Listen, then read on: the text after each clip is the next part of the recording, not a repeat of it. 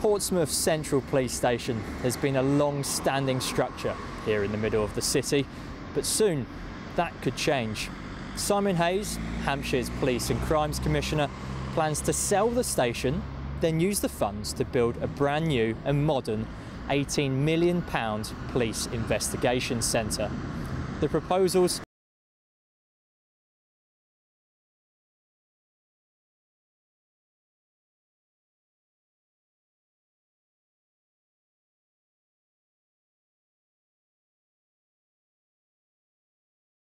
feeling of safety and security, and residents' ability to report crime face to face. Now, Mr. Hayes has responded to these comments and he's moved to reassure the public that this change will not affect policing in the city centre.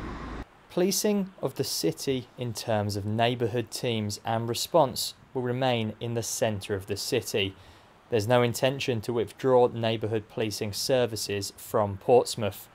The key station in Portsmouth is Portsmouth Central, and we've agreed with Portsmouth City Council that police staff will move into the Guildhall. The council already hosts the district's senior police management team, offender management and licensing teams. The neighbourhood's response and front counter services will join them at this location.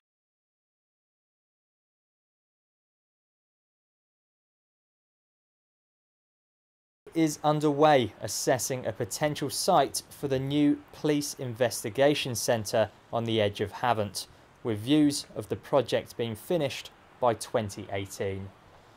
Richard Ensten for That's Solent.